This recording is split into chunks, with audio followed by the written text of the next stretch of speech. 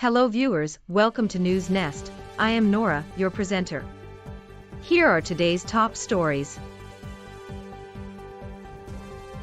In a shocking revelation, unsealed documents from Jeffrey Epstein's case expose attempts by his defense to undermine a key witness, Sarah Ransome, who had alleged the existence of sex tapes involving prominent figures like Prince Andrew, Bill Clinton, and Sir Richard Branson.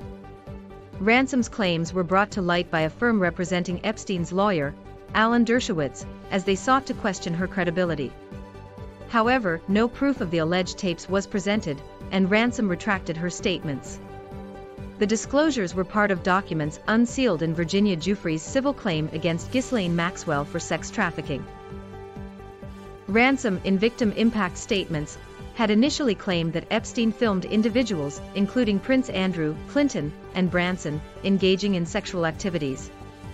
Notably, Prince Andrew faced public scrutiny and settled a civil sexual assault case with Virginia Giuffre, denying any wrongdoing.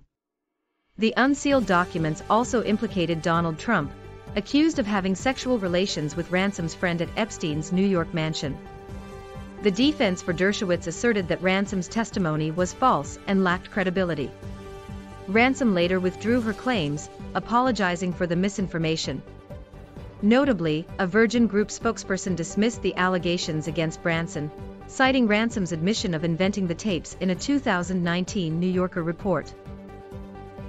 The unsealed documents further revealed Ransome's targeting of Hillary Clinton and Trump, with threats to release footage and photos to WikiLeaks.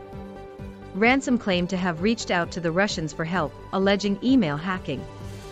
The developments add layers to the intricate web surrounding Epstein's case, who was found dead in his cell in 2019, while awaiting trial on sex trafficking charges.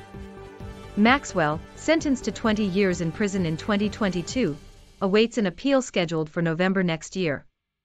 These revelations deepen the intrigue surrounding the high-profile case, raising questions about the credibility of witnesses and extent of Epstein's connections.